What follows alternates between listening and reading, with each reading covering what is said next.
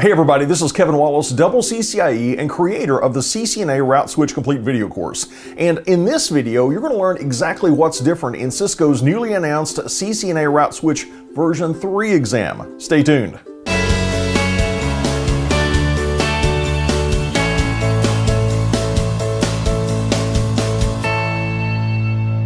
With the new CCNA, there are still two different paths we can take to get to that CCNA certification.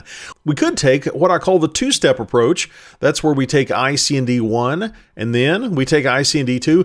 After passing both of those exams, then we become a CCNA. Interestingly, if we take that route, as soon as we pass the IC&D 1 exam, we do have a Cisco certification. It's the CCENT certification. That's their entry-level certification. And then we can take another exam, IC&D 2, and suddenly we have our CCNA certification. That's the two-step approach. There's also what I call the one and done approach. We take one exam, the CCNA composite exam, and that one exam gets us our CCNA certification. So the question is, which path should we take?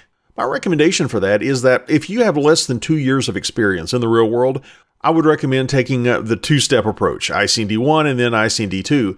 If you do have 2 or more years of experience in the industry, yeah, I would personally go for that composite CCNA exam. The exam numbers that you're going to need to know when you register for the exam, you don't want to accidentally register for the old exam while it's still valid and you think you're registering for the new exam. Here are those different exam numbers, and the great news is it's really easy to remember the new exam numbers if you knew the old exam numbers.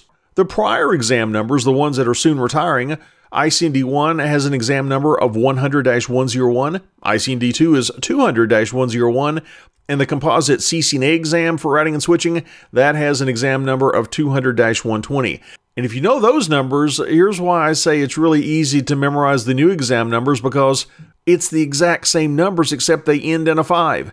IC&D 1, just replace that last digit with a 5, and that's your exam number, 100-105. IC&D 2 is 200-105, and the composite exam is 200-125. But let's say that when Cisco made this announcement, you were already studying for one of the existing exams.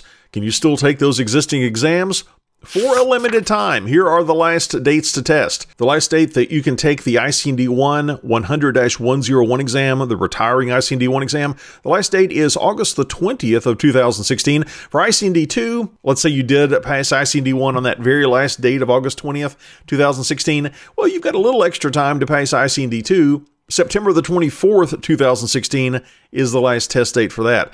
If you're going to be going after that composite CCNA and routing and switching, though, the 200-120 exam, your last test date is August 20th, 2016. Now, the big question, of course, is what's different? What's the delta between the old exam and the new exam? First, let's consider some of the topics that have been removed. No longer do you need to be able to contrast the operation of bridges and hubs.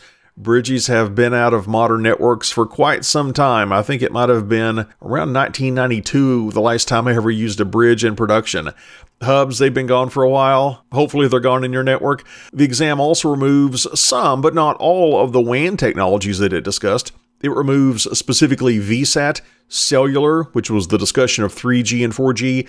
It removes T1s and E1s. It removes ISDN. DSL has been removed, and frame relay has been removed. This is something that had been hotly debated when the previous version of the CCNA exam came out. People were wondering at that time, about 3 years ago, why is frame relay still on the exam? Finally, it is off the exam. Also off of the exam, a couple of first hop redundancy protocols. The exam blueprint still does have you know about HSRP, Hot Standby Router Protocol, but it removes the other 2 first hop redundancy protocols. It removes VRRP and it removes GLBP. Also gone, interesting, is troubleshooting layer 1 issues, where we're looking at giants and runts and all those sorts of layer 1 issues that we might have on an interface. We mentioned frame relay is gone. Also gone is the section, of course, for troubleshooting frame relay. We no longer need to be able to monitor net flow information. Those are some of the main topics that have been removed from the exam. Now let's consider what's been added. Several new topics added to the exam. Really excited about some of these. Cloud resources. That's going to be an exciting topic. Cisco has been very focused on cloud services as of late. There's now a CCNA cloud certification that you can get. But this is going to introduce us into cloud services, how we use resources that are not at our site. They're not on our premises. We're using virtualized services out in the cloud somewhere. Also added to this exam blueprint is LLDP. Think of that as much like an industry standard variant of CDP, where we can learn information about layer 2 adjacent neighbors. Also added is VTP, the VLAN trunking protocol, where we can have switches interconnected and create a VLAN on one switch, and that VLAN creation gets advertised over a trunk to a neighboring switch, and that advertisement can continue to propagate throughout the switch network if we want. We also need to be able to configure multi-area OSPF for both OSPF version 2 and OSPF version 3. Now, the prior version of the exam wanted us to know about multi-area OSPF, but we were not required to do configuration. We needed to know about it in theory, but now we have to be able to configure it. Also, the previous version of the CCNA blueprint required us to be able to configure EIGRP for IP version 4. Now, in addition to that, we need to be able to configure EIGRP for IP version 6. And speaking of routing protocols, there is a new routing protocol added to this blueprint. It's RIP version 2, the Routing Information Protocol. And this might come as a surprise to some people because RIP is not considered very advanced. It doesn't have fast convergence times, but it is really easy to understand. I think it's a great way to get our feet wet in the waters of routing protocols. Now, by the way, it's RIP version 2. That only supports IP version 4. There's no mention of RIP NG, RIP Next Generation, which can support IP version 6. You get into RIP NG in your CCNP routing and switching track. Also added is MLPPP. That's the multi-link point-to-point protocol variant. We needed to know about a point-to-point protocol in the previous version, but now we need to be able to set up multi-link PPP. This is where we can take multiple physical interfaces on a router. Maybe we have a couple of serial interfaces. And with MLPPP, we can logically bond those together so that those combined interfaces logically look like a single interface. And the router software can treat that bundle of interfaces as one physical interface. That's going to give us more throughput, and it's going to give us more redundancy as well. Also, the prior version of the blueprint required that we know about basic VPN theory. Well, specifically, we need to know about DM VPNs in this blueprint, dynamic multipoint VPNs. This is where we can have a VPN connection, a virtual private network connection, brought up on demand between a couple of our sites. And I mentioned earlier that RIP version 2 was added to the blueprint. Well, probably the most surprising addition to the blueprint for me was this one, eBGP. This is where we're using the border gateway protocol to peer with a neighbor in a different autonomous system. And BGP is normally considered to be a very advanced routing protocol. Certainly, there is a lot to know about BGP. You can get into BGP peer groups and route reflectors and confederations. There's a lot to know about BGP. And you get into more of that in your CCNP routing and switching studies, and even more into that in your CCIE routing and switching studies. But BGP is commonly used when we're connecting out to multiple service providers. I think it's good that we're at least made aware of BGP at this level and know how to do a really basic configuration. Cisco tells us we don't have to do anything advanced with BGP. We're not doing any sort of filtering or anything like that. Just setting up a basic connection with our neighbor and advertising a network to that neighbor. Another addition to the blueprint, and honestly, it's my favorite topic in all of Cisco, it's QoS, it's quality of service. How can we recognize traffic or classify traffic, as we say, then mark that traffic, alter bits inside of the packet so it can be recognized by a next-hop switch or a next-hop router as being of a certain level of priority and treat it accordingly. Maybe we want to treat voice traffic better than network gaming traffic.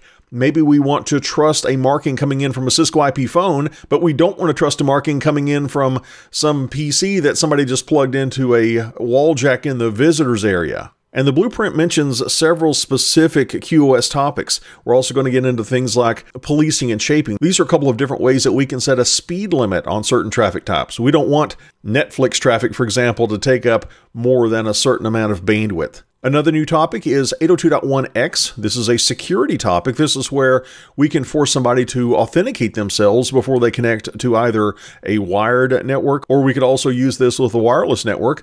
Another security feature that's been added is a DHCP snooping. Now, this is going to prevent somebody from adding a rogue DHCP server to our network and handing out incorrect IP address information such as, here's the default gateway that you should use.